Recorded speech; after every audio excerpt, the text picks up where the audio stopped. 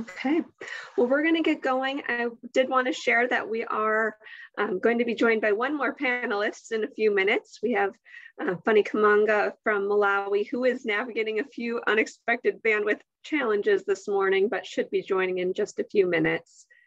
I wanted to again thank you all for joining us for today's town hall, Leadership as a Lever for Change in the Wake of COVID-19.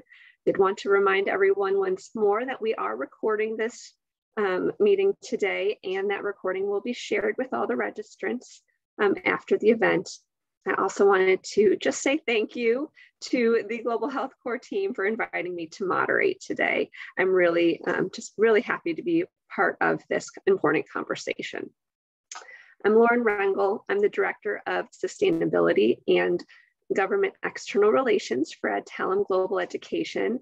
Adtalem is a leading healthcare educator and a provider of professional talent to healthcare industry. I'm also the Vice President and the Secretary of Adtalem's Foundation, and we at the Foundation are so proud to partner with Global Health Core to advance health equity and strengthen health systems. Since the pandemic hit, there has been an increase and a lot of support for both of those areas. But what has been a bit less explored is the role of leadership in making health equity and systems change realities. So that's what we are going to talk about today with our wonderful panel. As the pandemic has showed us, there are really important roles that leadership plays in order to improve lives, particularly during crises. So, COVID showed us that viruses don't care about borders. Right? We need folks and leaders who are going to take that global lens and really collaborate across lines in order to make that change that's needed. And additionally, it's an ecosystem approach. It's an all hands on deck situation.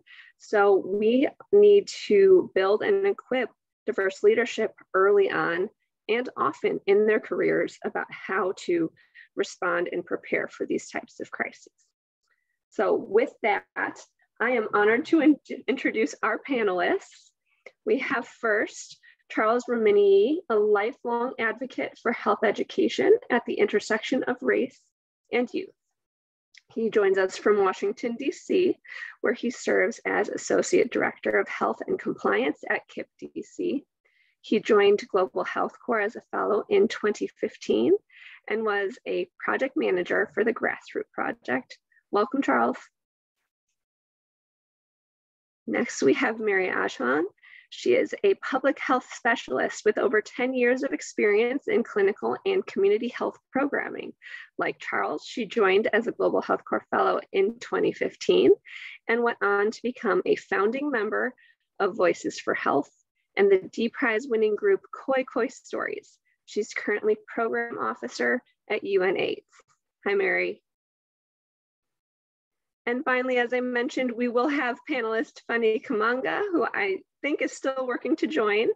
She is a community health specialist at Partners in Health, an organization she joined as a Global Health Core Fellow in 2020.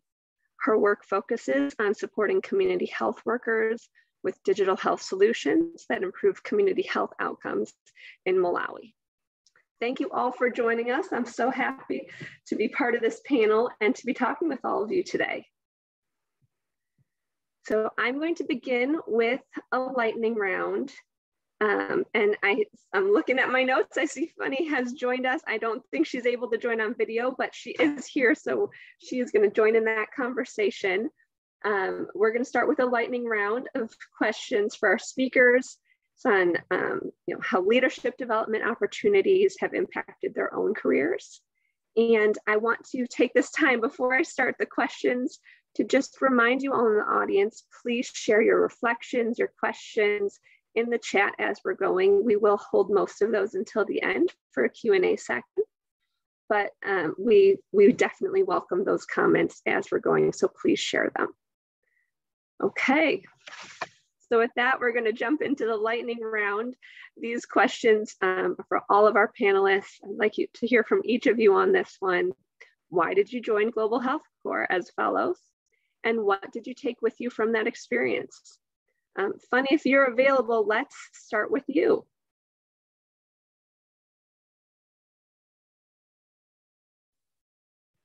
Thanks, Lauren.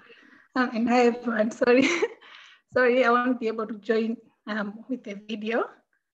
I joined Global Health Corps as a fellow because I wanted an opportunity where I can grow my skills in the field of global health. So my professional development is in the field of environmental health, but then previously I've never really worked in the field of global health. And when I looked at the fellowship, I thought this was an opportunity. This was an opportunity for me where I could grow and develop my my profession in that area. And the other issue was that looking at global health, it's a fellowship that also provides leadership development. So I figured that this is also something that I needed in my career development to grow both as a leader and also to develop professionally in the field of global health. Wonderful, thank you. We're so happy that you're able to join and we can get your insight. Mary, I'm going to go to you next. Why did you join Global Health Corps? Thank you, Lauren, and hello, everyone. I'm Mary from Uganda, and I'm speaking from Kampala. And so my career really began as a frontline healthcare provider. And I worked mostly in rural Uganda, from central Uganda to northern Uganda, which is a region that has experienced over 20 years of civil war and continues to experience the after effects of the war. So while I worked there, my passion really is with children. So I worked in the pediatrics section, and every day I was faced with over 80 very sick children, most of whom came when were really at advanced stage of disease, and yet most of these diseases are preventable, from malaria to malnutrition and effects related to HIV and AIDS. And so with this experience and how overwhelming it was every day, I wanted to be involved in a way where I could prevent this disease and be engaged in health promotion, because unfortunately I lost many of these children, and yet this was really preventable. So this really sparked my interest in public health, and I went on to pursue a master's in public health. And following that master's, the Global Health Corps Fellowship really offered a bridge from my clinical work to where my passion really was in disease prevention and health promotion, equity, social justice, and health as a right for all really sparked a major interest in me to join. And I went on to join as a program coordinator with Save the Mothers, where I worked with various hospitals across Uganda, training midwives, doctors, nurses in disease prevention and health promotion. And really, there's a lot that happened during the fellowship, from leadership growth to programming and improving lots of my skill set. But really what I took away, what really stood out for me was the networks. I made lifelong friends. One of them is a co-panel, Charles, and some of my best friends really are from this experience. Thank you. Okay, Charles, your turn. Sure. I think Mary said I joined Global Health Corps to meet people like Mary. She's one of my best friends from the fellowship. And really, I joined Global Health Corps. I was really looking for a way to make an impact. A lot of the work that I did before I got to Global Health Corps was around youth prevention, HIV/AIDS, sexual health. And just going through a few years working in those areas really open up your mind to some of the issues that come with working in urban spaces. And after that year I was working kind of in those areas, I was looking for a way to make an impact, and I found Global Health Corps. Just looked like a great opportunity to connect with great leaders from around the world, really sharpen some of my skills, and then take those back to my community immediately and make an impact. In terms of what I took from, the experience, I really learned a lot. I met a lot of great people. And I really learned that the world is big and small at the same time. It's big in that we travel, long distances. I remember that flight to Uganda was long that I took that year, but it's small in that, you meet these leaders from different countries and you have conversations with them, and they have a lot of the same challenges that we have miles and miles away. So it just kind of helps you understand that we're all in this together. We can all learn from one another. And that's kind of how the world is small. So it was a really interesting year. And that's one of the things that I took away from it. Great. Well, and then just a follow-up question to each of you as well. Now you're all alumni of the program. What has being part of this broader community really meant to you, the different resources available to you, as well as the network that you all, a few of you have already mentioned? Charles, I'll go back to you. We'll go opposite. Sure. Being part of this community really means a lot. I always feel that I have access to a group of highly trained, highly skilled individuals who can help me solve problems. In the COVID-19 space was really important. This was new for everybody, so kind of reading up on techniques and methods that different organizations, school systems, health systems were using to combat this global pandemic was important. And the GAT community was so busy during these years doing, creating resources and providing support to their community. So being a part of this community, I was able to just learn on the fly to really help, my community here in DC, in the DC health education space. So it really meant a lot. I have a constant pipeline of resources and friends that I can call on to support when I need it. Thank you. Mary, how about you? I know you mentioned the network earlier, but what other resources and positives have come out of this for you as now an alumni? Yes. Yeah, so really with the networks, there's been both technical and personal resources that I've gotten. But I'll give an example with this, with the current pandemic. When I joined UNAIDS to support them with their COVID-19 prevention efforts, one of the alumni, who's Tracy Kobukindo, I think she's on the call. She was really resourceful in helping me navigate the sphere around COVID-19 in Uganda. She linked me up to resources, technical working groups, and all that I really needed to hit the ground running. Also, we have various levels of access to different things, from jobs through the GHC community portal, to other resources really. We also have the GHC Alumni Uganda WhatsApp group, which is very resourceful as well. So the community really continues to give back as much as possible. Thank you. Great.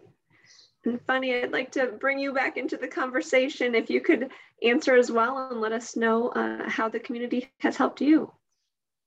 Okay. So GHC uses this phrase where they say, once a fellow, always a fellow. I feel like I've seen that after joining the alumni community. So I'm just looking at the network that is there, like starting from the co-fellows and people that are still, that have been part of the GHC community. It's very easy for you to actually reach out to them in case you need something. And also in terms of training, there's also like continuous trainings that GHC supports. Like personally, I've ever done one of the trainings in management, which has been very resourceful in the current work that I'm doing.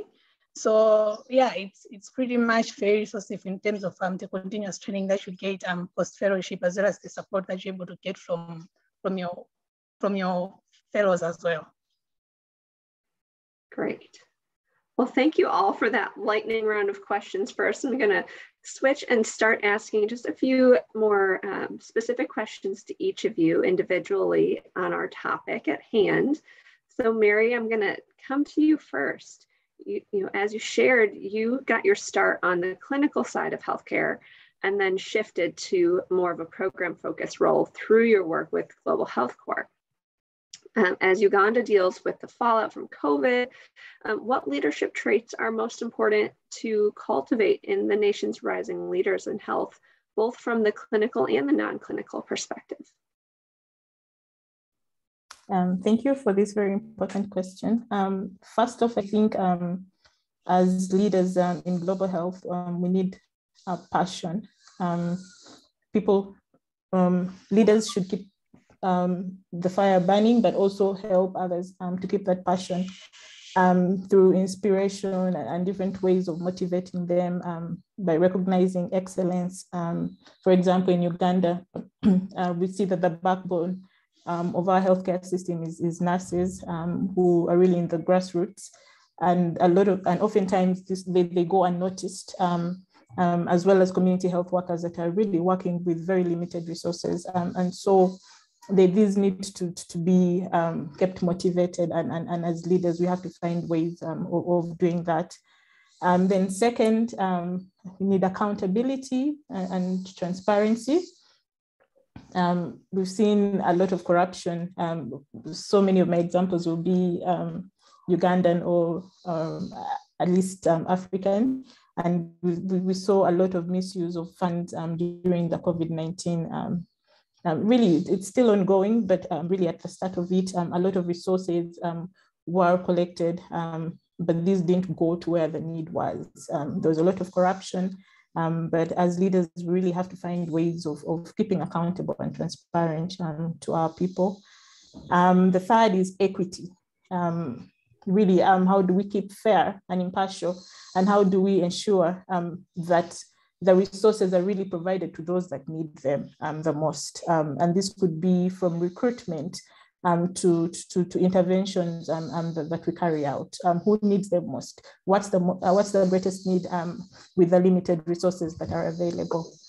And then the fourth is really compassion and empathy. We saw that with the pandemic, we had families that lost 4 to 5 members in just a short span of even less than a month.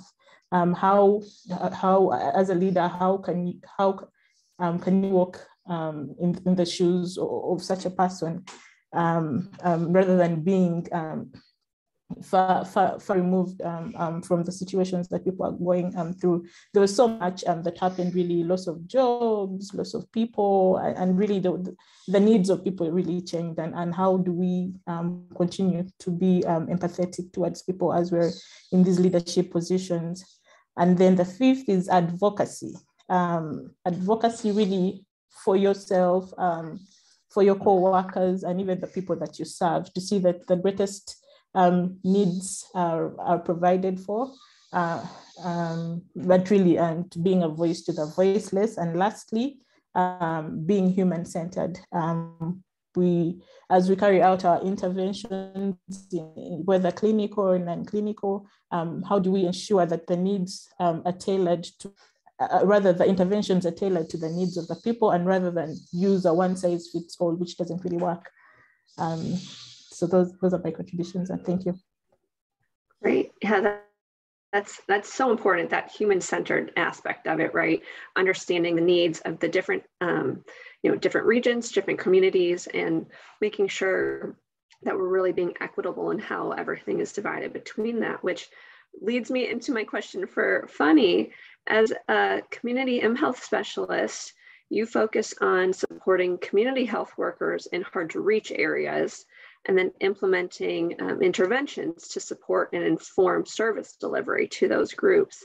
How do you approach building trust with community members in your work, which that trust is so important in this type of element?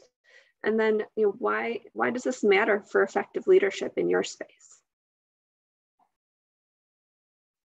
Thank you, Lauren, for that question.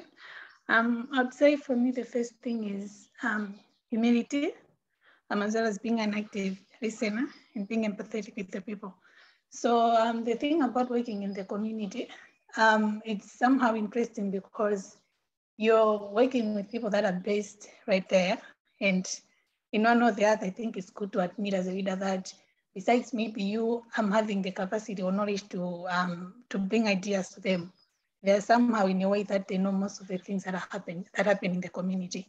So the first thing for me is to also show interest, and that you also care in the outcomes of what they're implementing, and not show them that you're there because it just need to be pleasant at the moment. So like becoming part of the community itself, for them to understand that you have interest in what they're doing, and it's also important to you as much as it is important to them. And also the other thing on that also is to consider that you might have the ideas and knowledge, you're not implementing what you want, but then them as people that are in the community, they have an understanding of how the community works better.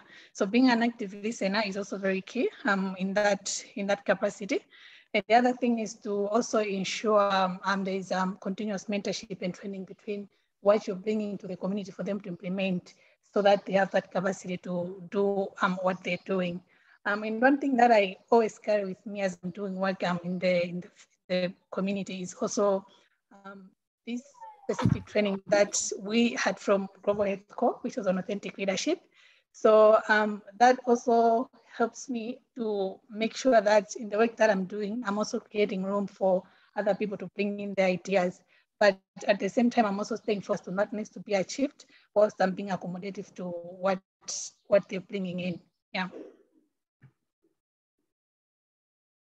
That's an important element, understanding that, it's not just us or our folks, right, going in and providing these solutions, so to speak. We're really trying to understand what their needs are, seeing their perspectives and understanding their needs so that things can move forward.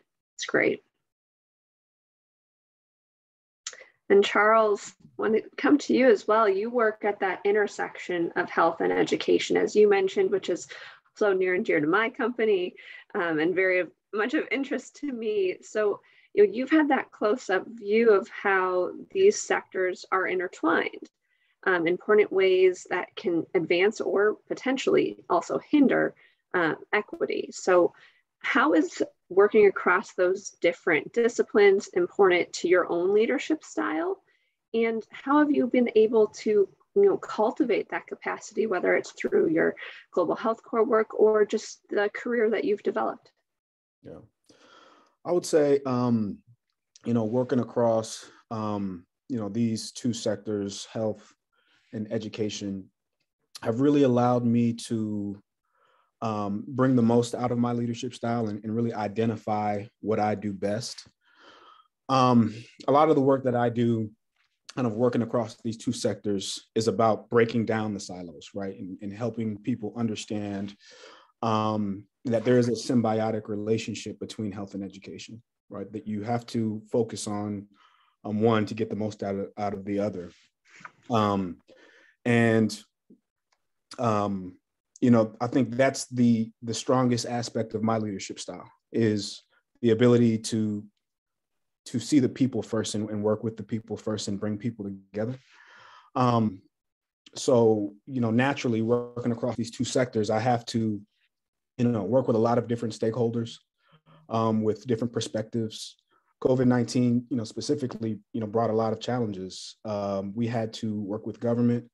We had to work with our hospitals. We had to work with, stakeholders within the school system.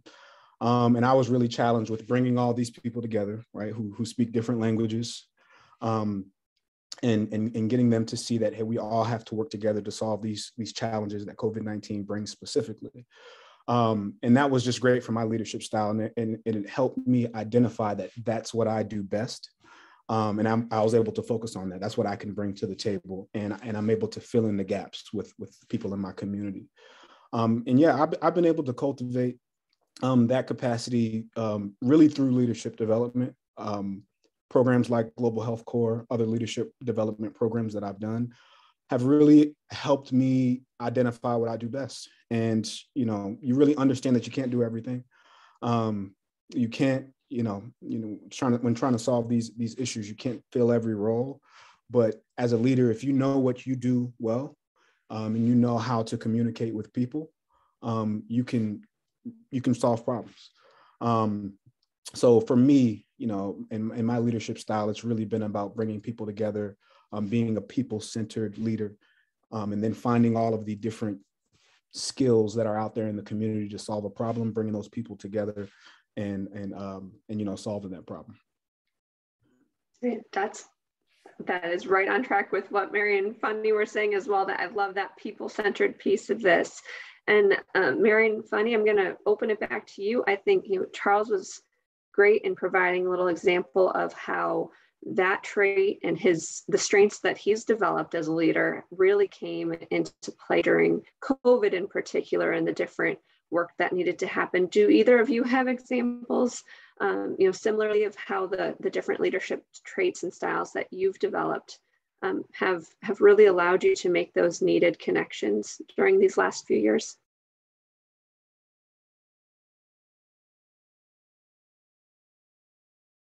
Mary, I'm going to go to you first. Okay, I think I will share what especially around my role during COVID-19, and I think something that I learned during my fellowship, but also that has continued, is really versatility and adaptability.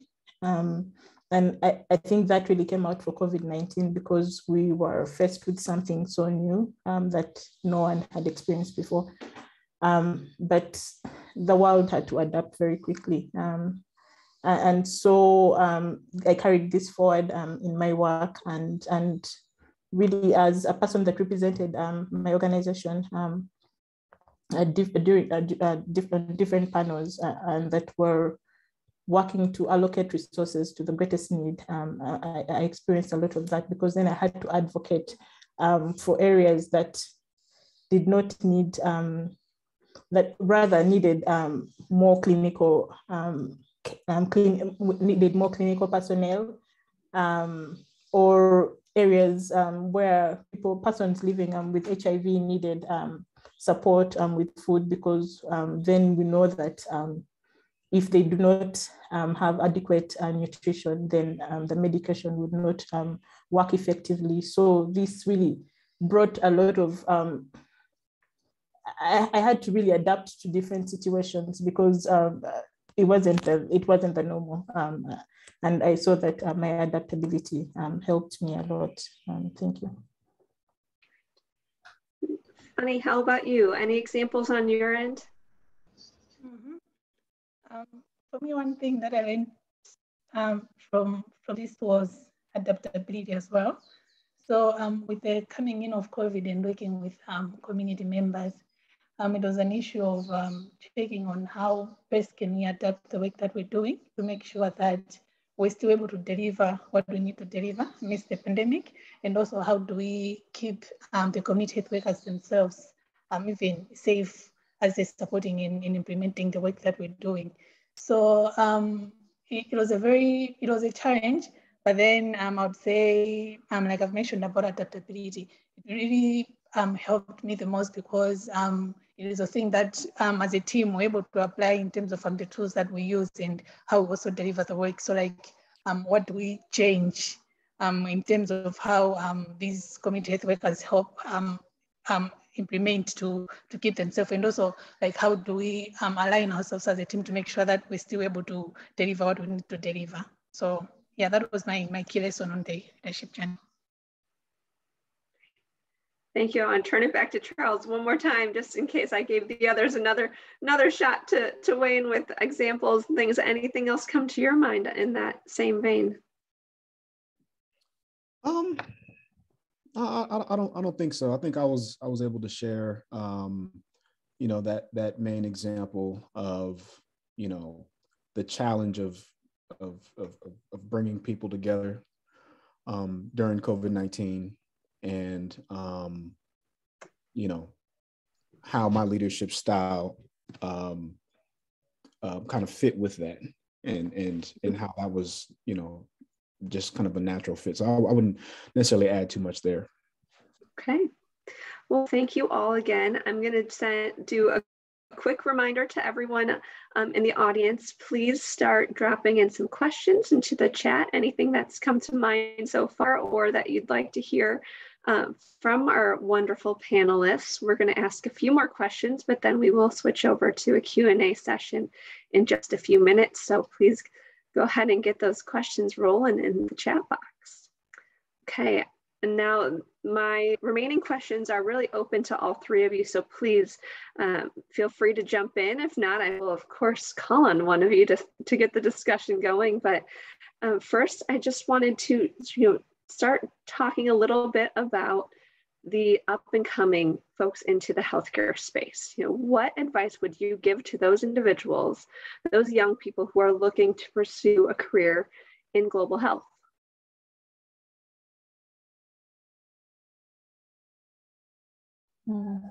I'll come in. I'd say first, I'd say cultivate a spirit of volunteerism, because we know for most of these opportunities, a certain amount of years of experience is needed, and the best way to get that would be to volunteer. And many young people really these days we see want to grow to managerial levels, but it's best that you humble enough to take on the entry level jobs, but also if those are not available, go on, be confident enough and ask for voluntary opportunities. And then the next is network. So look for opportunities and look at icons or people that you think you'd want to be like. Use LinkedIn. I think it's a very good platform. But there's also other areas like Rotary, Rotaract, where you probably may meet like-minded people, as well as other fellowships that may be available, webinars. And then the other is invest in knowledge, invest in learning. You need to know what the current trends are, what are the statistics, what solutions are available, and things like that. Thank you. Wonderful. Yeah, I can add to that. Definitely agree with Mary's point about learning and taking time, really just to learn, your local context, and whatever subject matter you're dealing in. Take time to learn and be open-minded when it comes to a career in global health. Everything is changing. And you really, like Mary said, you want to be humble and you want to be able to receive information. And I think only then you'll have an opportunity to solve problems if you can be an individual that knows how to receive information. And another thing that I would add is just if you're not a people person, try to do your best to learn how to work and deal with people. A big aspect of leadership is the people aspect. We can't get it done by ourselves, so you do have to have some type of skills or some type of way to reach people and to communicate with people. So that could be through informal conversations, that could be through mentorship. That could be through some type of formal education, learning how to speak with people. But that skill is so important to getting things done in this global space. So I would say definitely, if that's not something that is a natural skill for you, try to seek out those people skills in some way. Thank you, Charles. And Funny, I saw you were trying to jump in. Yes. I wanted to say networking is very key. Also always looking for opportunities for you to learn and grow. And the other thing I'd say is it's very fulfilling working in the global health sector. But then I think one also needs to define the purpose and know what they want, because sometimes you'd get exhausted, I should say, because there's always a lot to do. But then when you look at the work that you're doing and it's centered around something that you really want to do, that's motivation enough for you to keep on going. And also admitting the fact that there will always be somebody that will know better than you. So you should be teachable, and you should be willing to learn from others. Wonderful. Well, that is so important, that idea of motivation and keeping ourselves going. I know that especially during these crisis situations, but just in general, working for equity, that is a challenging thing to do, and it's very much a long game, right? It's not something that you take one step and all of a sudden it's fixed. It's going to take time, and we need to keep at it and keep going. So how do each of you stay motivated? I know Funny just shared a little bit of that, but just in that broader sense, what keeps you going? How do you make sure that you are staying on the path and keeping the fight going?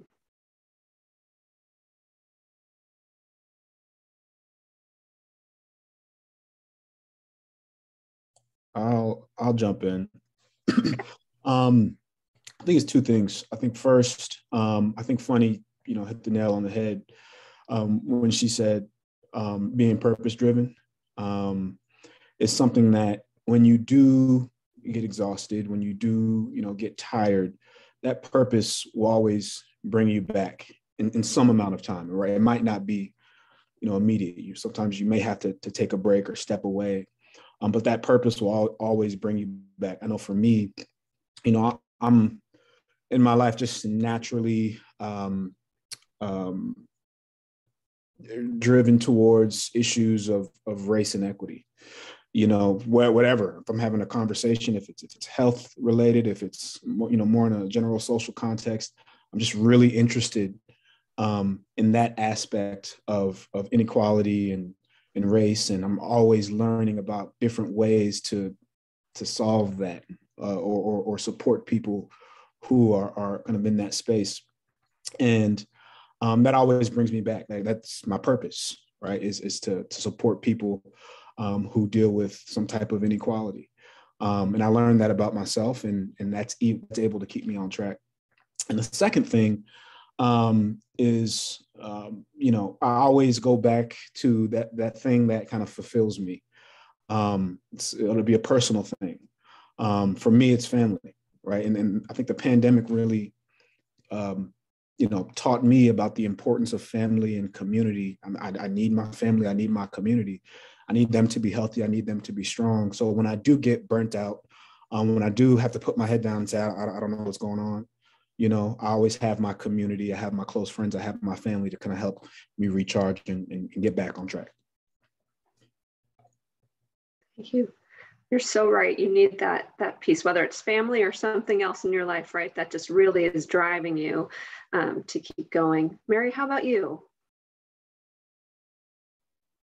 Yes, for mine would be for self-care. I love my sleep.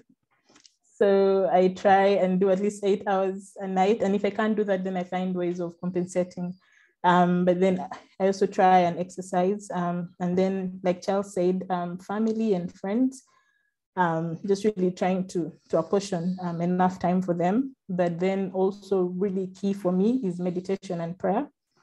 And 3 times a week, I go to fellowship at my church, and that really keeps me grounded. And I think the most important thing really to stay motivated is to follow your heart. What is it that you love to do? And then it's really hard to burn out when it's things that make you come alive, or at least it keeps you going. And thank you. Wonderful. Okay, well, I think I see a few questions starting to come in through the chat. So we're going to switch for a few minutes and start answering some of those. I do want to just remind everyone again, please feel free to keep those questions coming. We'll try and get through as many as we can in our next 10 minutes or so that we have. I'm going to look through these now and see if I can grab a few that we can answer here. So here's one. We have, how much of an impact has the COVID-19 pandemic had on progress in combating other diseases, maybe through vaccination or education programs? And what methods have been employed specifically in African countries when gathering in crowds is ill-advised, or maybe internet access is limited in order to get those solutions across. And of course, any examples that you all have from your own work, I think would be much appreciated.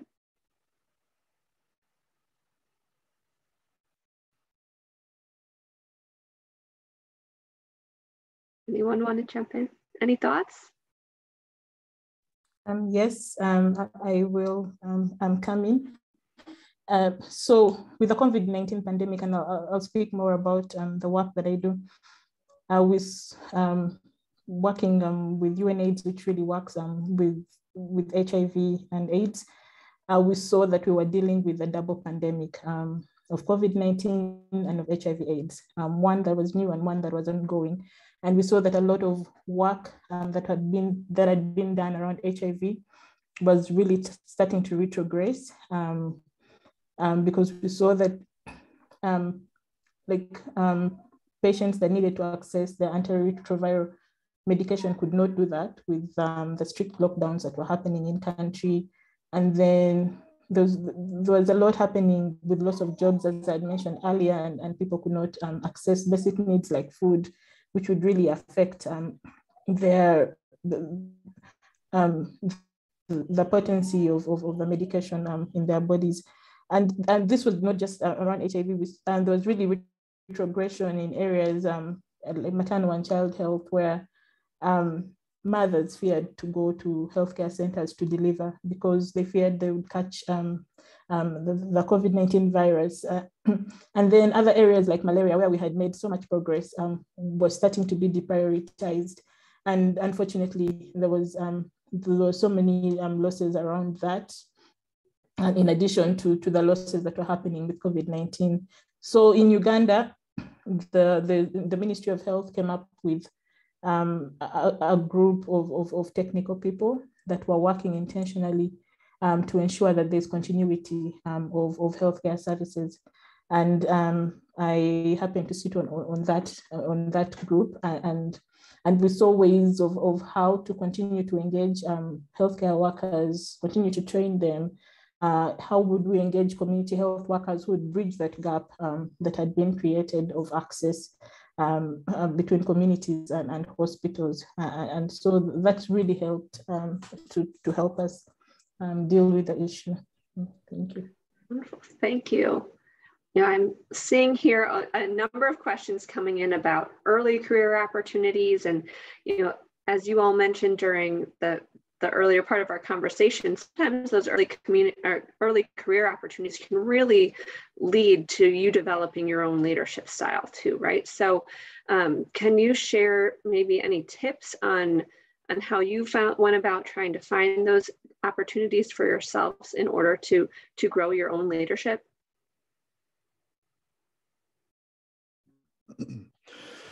I can jump in.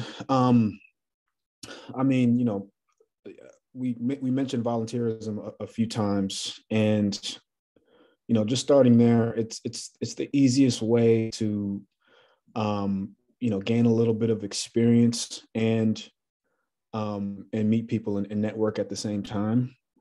It's so important. For me, I was before I got into global health and school health, I was on a very different track, but global health kind of piqued my interest a little bit, and I volunteered. I think at like Operation Smile or something like that, just to kind of understand, what healthcare work was about, what this global health education work was about, what health education work was about, and it just started to snowball from there. I met a lot of people, and I got on the phone with a lot of people, and when you build that network and when you leverage your network, you can get pointed in a lot of different directions.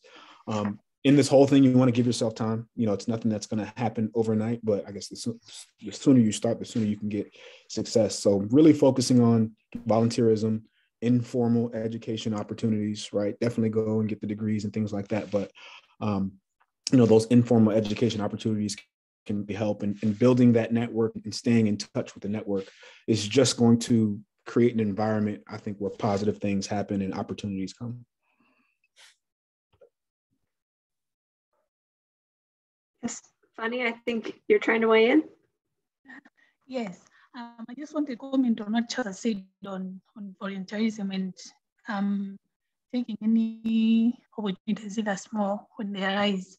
I wanted to say that one important thing for me that I would advise on that is also knowing how to pitch yourself, knowing who to talk to, and what exactly to say about yourself. So whatever opportunity that you have, no matter how small it is, making sure that you make the best out of it and you do the work with the best, as if it's the last time you're doing it. So that also actually helps for you to be recognized out there, for people to even give you other opportunities.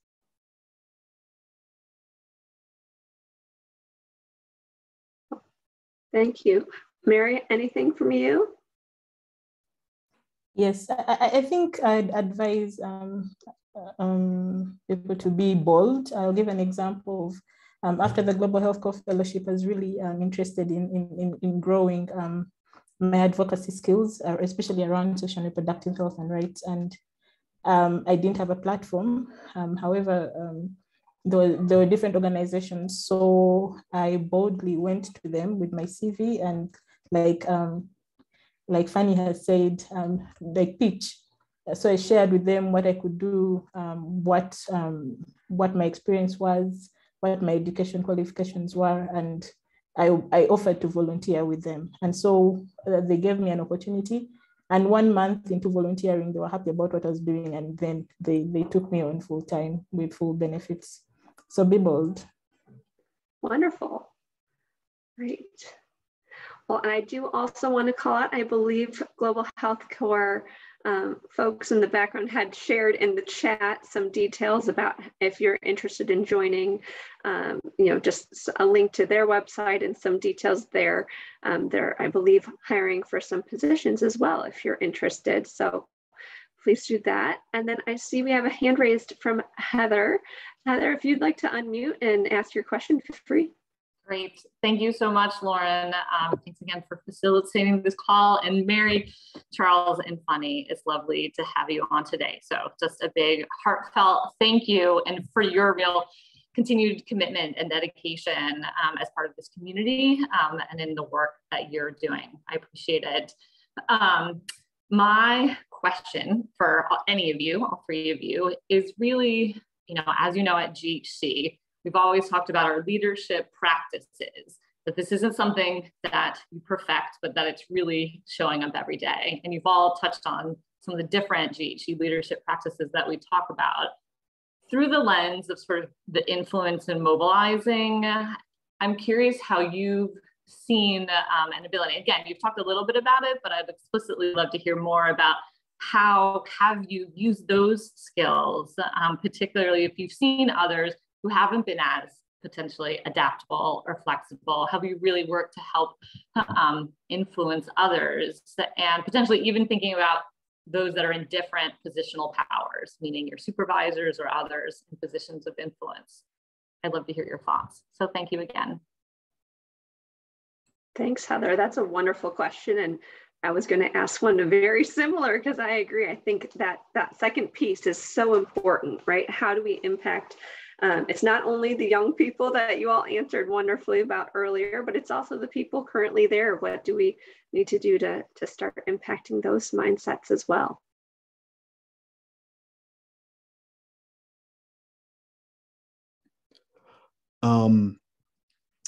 Yeah, I mean, the way my brain is set, it's always to go back to this concept of building relationships. And sometimes I feel like that's all that I have. With right now, kind of still in the pandemic and trying to navigate so many challenges in the work that I do, specifically with, trying to keep students healthy and school nurses and vaccine hesitancy. Sometimes it just feels, you don't have anywhere where to go. You need to call on so many people in so many different sectors with different skills and different mindsets. And, there are some times where I feel like I can't reach out to this important stakeholder, that I need to get something done. Something is in the way. Maybe their leadership styles clash with mine. Our communication styles just aren't meshing together. And I always go back to the best tool that I have in my toolbox is building relationships. Let me try to relate to this individual. Let us try to find some common ground so that we can, move that notch today. And maybe if we can continue to do that, we can find a way to communicate with one another and a way to work together in service of this greater, issue, whatever that may be. So I would just go back to, building relationships is always a strong way to bring people together and change mindsets. It's so true, Charles. Mary or Funny? Yeah, I'll weigh in. So I think one thing that really my first exposure to was during the fellowship, and that was the power of storytelling, the story of self as and now, and really how do we appeal to the emotions of people to enable them to buy in, and how do you use the visually compelling means, or not just mere statistics, but how do you weave in a story to be able to capture the hearts of people? So I've used that a lot in my work.